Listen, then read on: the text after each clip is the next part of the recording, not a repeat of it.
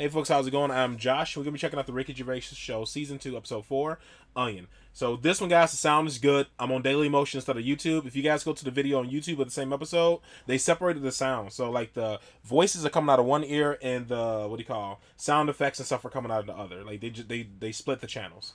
But this is fine. This one's good. I already tested it out. Sounds great. Only thing that concerns me with Daily Motion is it buffers a lot more than YouTube. So hopefully we won't get any buffering. Also, guys, we do have a Patreon now. If you guys want to check that out, I'm working on getting some a lot more exclusive content on there. And if you guys can't do that, just continue to like, subscribe, and comment below. That helps the channel a lot. So let's go ahead and jump into it. Okay, then listen. Right, I've found some things that I think will interest you, and I want your first thoughts on these. Okay. Now these are facts that I've sourced. Okay. What's the actual topic? Well, you love animals, don't you? You're interested in animal some facts. Of them. I don't love them. Some of them fascinate me and stuff, but a lot of them also get on my nerves.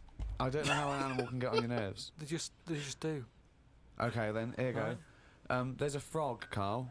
Just a little frog, a poison arrow frog, that contains enough poison to kill over 1,000 human beings. Why is it that annoyed? It's not annoyed.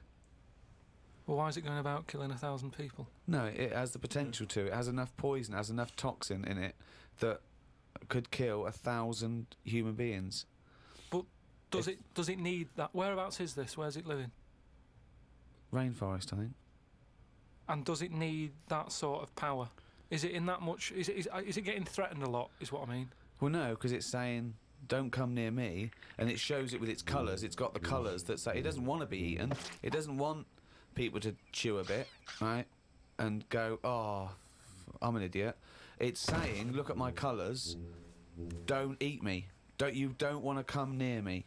But then why give it bright colours? Because now it's standing out. Yeah, and it's going, don't eat me. Yeah, but make it a colour that fits in, like camouflage. Why make it orange? Of course it's going to stand out, and then they'll attack it. And then it'll turn around and bite and kill 1,000 men or whatever. No, it doesn't bite. It's the fact that if you were to eat it, you would die. Yeah, but who's going to eat it? Well, things that eat frogs. The French. And they go, So you have killed me and 999 of my friends. But why is everything like surviving like this though? I thought it was all about survival of the fittest, not the one who looks the hardest. Well, but survival of the fittest is whether you're chosen or not by nature. No, but I'd survive if I could go about killing 1,000 men at one bite. It's not fair. It doesn't bite. It's well, whatever. If it licks you or whatever. not if it licks you. If you lick it. Well, I'm not going to lick it. It's not going to happen. I will not be licking a frog. So it's of no danger to me. So I could still kill it, and there's no chance. At no point am I going to lick a little frog's head. Not when it's alive or when it's dead. I love the fact it's all about you. It's all about how it relates to you. And he's annoyed that they're getting away with something. He doesn't like any sly animals. He doesn't like animals hiding. He wants them hide. He doesn't want animals killing things. Then he wants them to kill things. He doesn't know what he wants. When they say survival of the fittest, they don't mean that, say, lions have been working out in a gym. It means the fittest gene pool, and the fittest gene pool is a gene pool that's still around. That's all it is. You think that everything, slugs, cats, are all somehow, their ambition is to be like us, or to have the attributes like us, that they can speak, they can talk, they can think, they can act. I only think that because when you see people with these pets, lizards, cats, whatever, they treat them like the humans. So I think if you do that enough times, they're going to start getting familiar with certain... Planet of the Apes. No, He's I'm thinking talking, of Planet of the Apes. Say like you with your cat, the way you talk to it, you give it a little cheeky massage and that when it's stressed out. No, you made that up that it was stressed out. I'm just playing with my cat, right? If anything, the cat is to de-stress me. So you're talking to your cat, Rick. Is it answering back much? How are the conversations going with your cat? Well, I have more intelligent conversations with my cat than I do with him. Yeah, here's one, right? When my gran died, right, she had this rubbish dog, right, and that's all we got left. It's called Fluffy, and like my gran looked after it in a way that it was treated like a human. Do you know what I mean? Had a little coat on when it went out and all that. Anyway, so she died. We left it. My dad's like, oh, bloody hell, right? Before you know it, it was a wreck because we weren't sort of bathing it the way she bathed it. We let it out if it wanted to go out. It got covered in oil. It used to go under the car and everything. So it went from looking like this fluffy, you know, poodle to just being a bit of a wreck. It got hit by a car. It ran sideways like a crab and all that. In the course of That's messed up. Probably about two months or something. Yeah. Now, so it went from being over-treated to just being treated like a dog. Yeah, but a dog isn't, is not a indigenous species anywhere. We sort of bred those from, you know, but change jackals it. All and I'm saying wolves. is change it. Take away the dog thing. I mean, that lizard thing you've got, Salamander. it's still sort of treated as part of the family, even though Well, it it's does nothing. not. How is it treated as part of the family? Just the way, you know, it's looked after, that big area that it's got to itself. We stick it in a case and feed it a cricket now and again. How is that like one of the family? It doesn't matter because it's in your flat. It is in Carl's family. It's in your flat, innit, and it's sat in that corner. I just mean, as time goes on, Yeah. things get educated as they get older. How old's that lizard? You don't. How old is it? About You don't. 15 years old. Right. Now, it knows more now than it did when you got it because it's been in those surroundings. It's had its eye on things. It's 15, so presumably it listens to a lot of Linkin Park, goes on the internet a lot. No, but do you know what I mean? You've already proved your point. It's like that fella who kept hitting the dog on the head with a stick. Right. I've had- Pavlov, at no point did he hit a dog on the head with a stick. But he kept doing it, and eventually the dog went, I'm sick of this, and wandered off, didn't it? Brilliant. Do you know what I'd like to do? A programme where you rewrite, you paraphrase someone's theory. So Pavlov's first. We could do Freud. Give us, what do you know about Sigmund Freud, the father of psychoanalysis? Right, come on in. I don't know anything on him. Here's an interesting fact. If the frog annoyed you, this might annoy you. A blind chameleon will still change colour to match its surroundings. You're aware that the chameleon can... Yeah, whatever it sits on. Yeah. But then what happens when you put one of them on a mirror? No, does it get stressed out, or what? What's it copying? It probably doesn't need to copy anything because it looks at itself and it goes, oh, looks like that. It's brilliant. God, that was fast. That's the fastest I've ever done that. That is brilliant. So they can go any colour. There's nothing. You can put them on anything, and they'll go to the thing. I don't want you to have a chameleon because you'd just be trying to see what it could and couldn't Try and do. catch it out. I know, yeah. Pop it on some tartan. But again, say like the frog thing, right? Pop it on the telly. Yeah. Couldn't do it fast enough. Why does the chameleon need that skill of copying a colour? Because at the end of the day, that's mainly sticking in the woods, isn't it? By trees, by grass. Right. Why can't it just stay green? That's all it needs. Those colour changes are only for camouflage, aren't they? I don't know. Some of them are for attraction. Some of them to show moods, anger. No, but I just think we're encouraging them. You see, maybe this is evolution or whatever, but at the end of the day, because they can change colour, they're wandering out of their area. They can be wandering about, you know, through a car park and everything, just because they'll go, well, I don't want to get seen, change the colour of concrete. Whereas... Or into the colour of a Fiat Punto. But they should just stay green. Stay green, right? Stay in the woods and stay safe. I love this public information for chameleons. Words of advice for chameleons. Oh, God. Stay green, stay in the woods, stay safe, good night. Right. The only time a turkey whistles is when it panics. Christmas time then. Yeah. What do you think of that, Carl? It goes from one extreme to another, doesn't it? You've got a frog who's going mental, It's not going mental. killing thousands of people. No, That's got that sort of power. Then you've got a turkey who's whistling for help. You think that you should redress the balance a little bit? You want to give... What would you do? Give the frog the ability to kill 500 and the turkey 500? I don't think you should be killing... I reckon 10. 10, because... You've made your point with 10, haven't you? Do you think that he's got 1,000 in his lifetime, like he's got 1,000 to kill? I don't think you understand. I just He think... doesn't really kill 1,000 people. It doesn't mean someone goes, Frog, you have the power to kill 1,000 people in your lifetime. Choose them wisely. But I just think if it needs that sort of power... It should be fighting evil. Well, it's not... it's knocking about the wrong area, isn't it? If it's under that much danger, move. That's Carl's answer to everything. Move. I was thinking the other day about, you know, your body and everything, because it is amazing, isn't it? How it works. Oh, yeah, yeah. Does the brain control you, or are you controlling the brain? I don't know if I'm in charge of mine. Nor do I, There's Carl. a surprise. Nor do I, No, Carl. do you know what I mean, though, by that? Does the brain control you, or do you control the brain? Like, don't you ever sort of think sometimes? Say if you're making, But 'cause you I are was the making, brain. No, but I was making a shopping list, right? Going right, I need some rice, kidney beans, and I thought I had everything, and I sort of was rolling up the paper, and then something went, oh, an onion. Your brain did Something that. went an onion. Was it No, Suzanne? well, my brain sort of went, you forgot something. Yeah. I didn't think I'd forgot. I was No, putting you that- are your brain. No, but don't you understand? My brain was in. I was in control of my brain when I was writing down rice and kidney beans. But you're not in charge of the onion. That's another part of the brain that's in charge of the onion. The onion sector. No, but I put the paper away, putting my coat on, ready to go and get the rice. Yes, but your onion lobe kicked in. What? So you put the paper in your pocket, you got the coat on, then you just suddenly hear Then from it nowhere, was just like onion. Yeah, I'm not even thinking about that shopping list. It's in my pocket. I'm thinking, do I need my gloves? It's cold out. Yeah. Suddenly, onion. And it was like, oh yeah, onion. Yeah, I had to get the paper out. So had what to I'm write that saying down. is, But who's there's who's what? in charge? The brain, the mind. The brain is the. What are you doing? But Who's in that's charge? just you forgot the onion, then you remembered the onion. You must have forgotten things in the past. No, but not like that. Not where, like, it just made me think that was weird. Who reminded me of that? You did.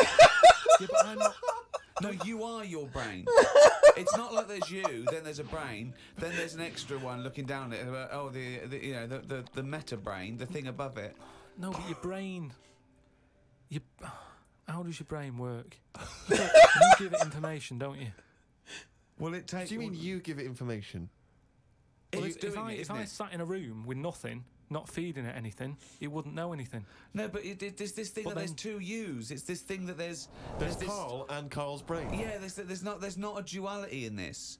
If you go, come on now think.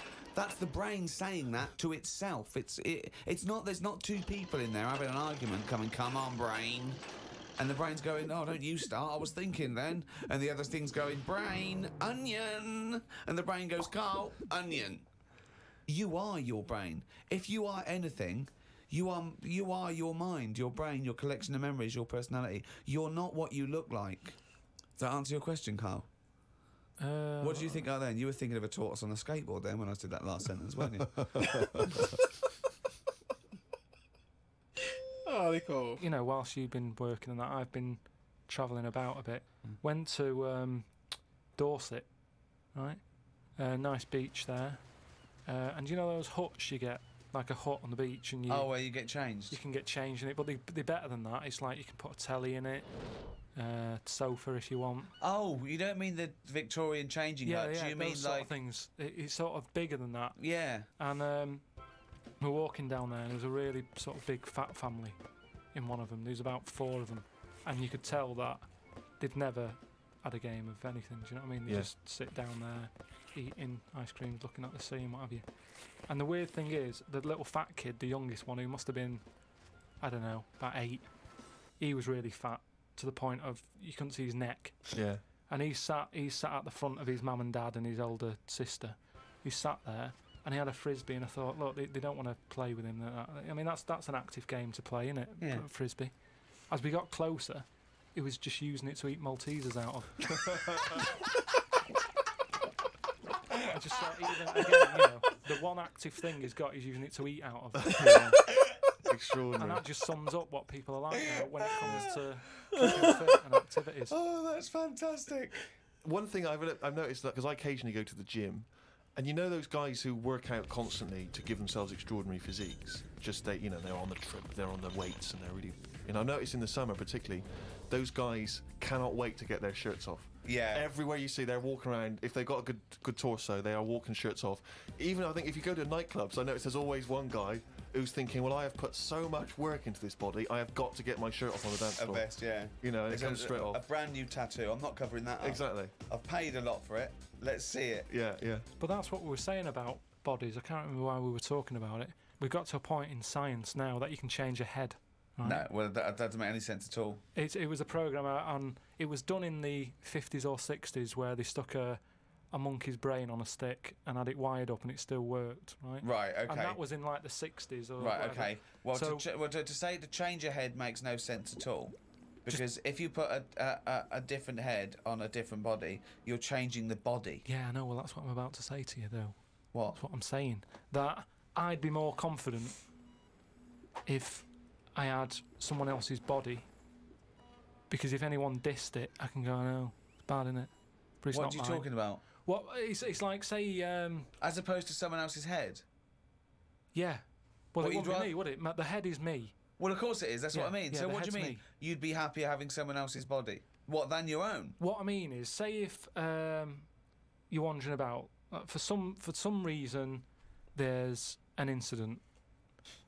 You have to take your top off and that, and everyone's looking at you, right? And you're a bit sort of, you haven't got the muscles and that, you haven't got the six-pack, Right. which isn't that nice anyway. I don't know why that's become a nice thing, really, seeing the insides of you. You might as well, I mean, I know I came up with the see-through skin idea, but it's a bit weird, isn't it? You can see stuff. No, it's the muscle in front of the... No, it's not. It Sometimes is, you can it's see not the- like, It's not the tubes. outline of your No, organs. you can't see tubes. You can see tubes and veins and stuff. Well, you can see veins. Yeah, well, I don't want to see that. That's why we've got skin over it. Is Well, what I stop mean. looking at naked men then. Why No, you but keep- sometimes you can't help it because it's been hot, and like you say, there's people walking about with vests on and that. So anyway, what I'm saying is, say if some incident happened, I'm walking about with my top off. Right. Girls are laughing at me, right? Why? Don't know, they might. Yeah, go on. So they So- wouldn't look at your body, they'd all look at your head. So what I mean is, Yeah. rewind that, right, and imagine all that happens again, but I've got someone else's body. Right. Whose Right. body? Just some fella who's died, and my body was injured, and they said, we've got a new body in. You can Right. have it. We'll Yeah. stick your head on it. Yes. Yeah. Now, say if They're laughing at you. they are laughing at the they're body, laughing yeah. at the body, Yeah. but at least I'd be able to sort of go, I know it's a mess, but it's not mine.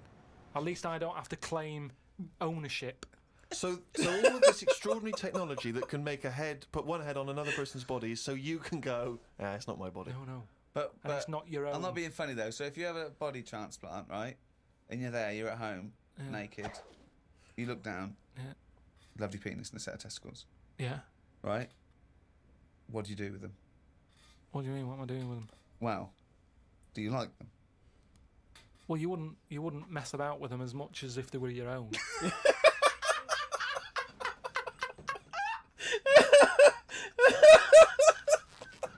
But if you did mess about with them, would you feel guilty that you were messing about with another man's testicles and penis? And it's the full body. Yeah.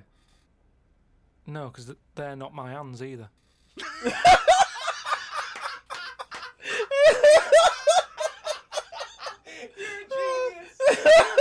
Genius. So what you're doing is watching someone else wank.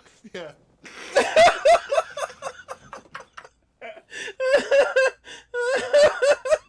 Oh no! Oh, chimpanzee's that? He's gone and written it down again. That's the ever-changing jingle for Carl's diary, excerpts of which we like to read each week. Walked through Covent Garden. There were 5 of them mimes knocking about. I don't understand why people take pictures of mimes. Everyone looks like a mime in a picture. That's so true. That's really true. If the point is they're staying still, if that's their skill, a picture won't tell that story. That's absolutely true. Yeah. My dad took the cat to be put down today because it kept bumping into things since losing its sight. My mum said she's not going to get another one. She said the parrot is looking worried as it's seen the budgie and the cat go in the space of 3 months. Your mum said the parrot's looking worried. What happened to the cat then? It gets into a lot of fights. It lost one eye, and then it got into another fight and lost another. Oh, And it was just walking around bumping into stuff. Man. I mean, the vet sort of said, "Oh, we can do stuff to keep it alive and all that," but it's a bit out of order, isn't it? Because it costs a fortune. They shouldn't tell you. But Mum and Dad can't afford to have eyes put on it and stuff. no, you can't have eyes put on a cat No, but anyway. they said, "Oh, we can do something here. We can What? have its eyes sorted out." But I don't think you should be allowed cats. Why? Not the Pilkington family. Why not? Well, They they have keep good dying. lives. Yeah, I know, but they have good lives whilst they're still knocking about. It's just that we get through them. It's a good job you're not going to have kids. Oh, Jesus. God almighty. I can't believe it. A mate sent me a story on email about a bloke in China who has this weird illness that means he can't have his picture taken. What? That's not the weird bit. If he tries, his body doesn't appear in the photo. Don't talk shit. He has had group pictures taken and everyone appeared apart from him. Don't talk shit. The That's story bollocks. had a picture next to it of a family photo and it said he was stood at the back but you couldn't see him. Right, he wasn't in the picture. He was in the picture. No, he wasn't in the picture. We've done loads of tests and stuff. No, on him. I haven't done loads of tests. This is bollocks. There's no way this is scientifically possible. What's his want? Yeah, now he's wanted. Just a white bit of paper up on the police wall. Have you seen this man? What man? If you see him, tell us. You're talking shit. Suzanne watched the film You've Got Mail tonight for about the 14th time. I don't think you could properly fancy someone without seeing them, unless you're blind. I think it's odd when blind people have affairs. Why is that odd? Just because most stuff is based on looks, isn't it? So you think once they've found someone, they're happy with them.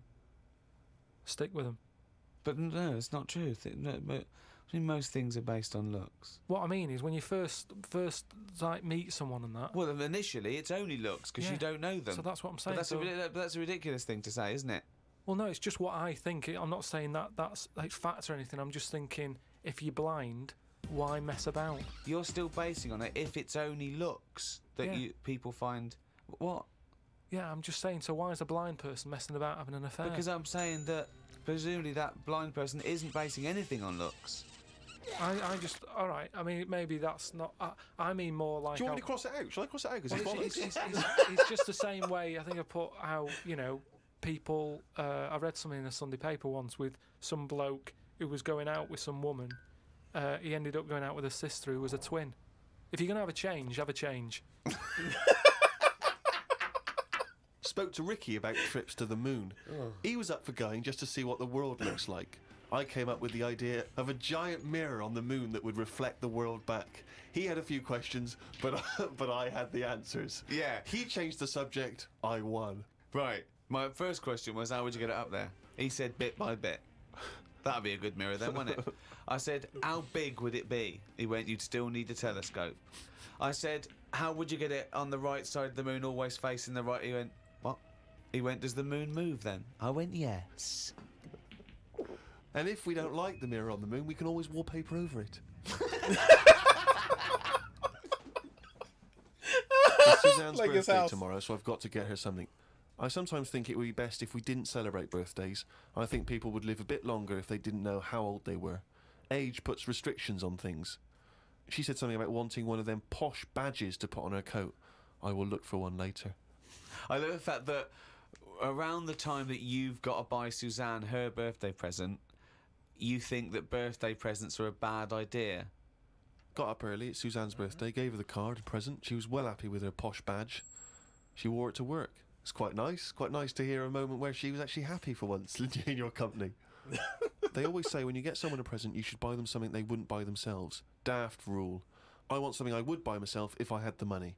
When I was young, me Auntie Nora got me a present I wouldn't buy myself. It was a t-shirt with her face on. Oh no.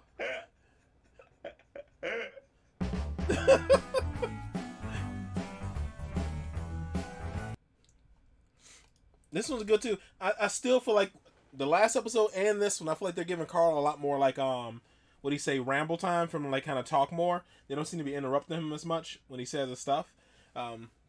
It's still funny. It's still a nice little change of pace. I enjoy that.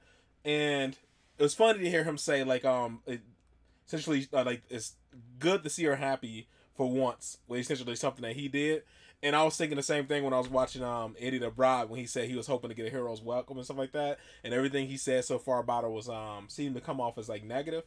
And I did make that comment where I was like, man, is this the right person? Maybe, I'm not sure, but and somebody explained to me, like, and I said this in another video, about how like they just have a different relationship dynamic and they show their love in different ways.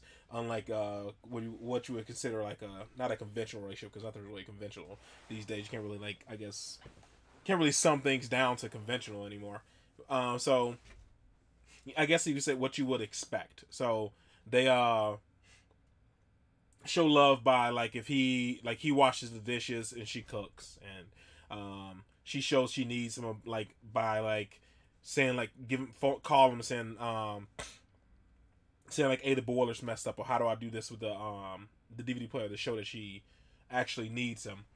And she was just making a joke about how she can live without him when he was gone for like 5 or 6 days or whatever. So, but it's funny to hear like Steven say that, because when I was first watching, I was like, dang man, she don't listen to none of the stories, nothing. But like they said, it's a different thing. You can't really compare your relationships to others, because something that works for somebody else might not work for you, or you know, like vice versa. So I enjoy this. I do like that he's talking more. I'm happy they have these on Daily Motion as well. That way I won't have those sound problems. Like, and it looks like, I'm guessing the entire season 2 is going to be the way, because that's the, what do you call? Well, the entire season 2 from episode 3 and 4, because I clicked on episode 4 today and it had the same sound problem where everything was separated. So, alright guys, that is all for this one. I'm hoping that you guys are happy, safe, and healthy. Continue to do all the stuff you guys been doing with the channel with like, share, and subscribing. That helps a lot.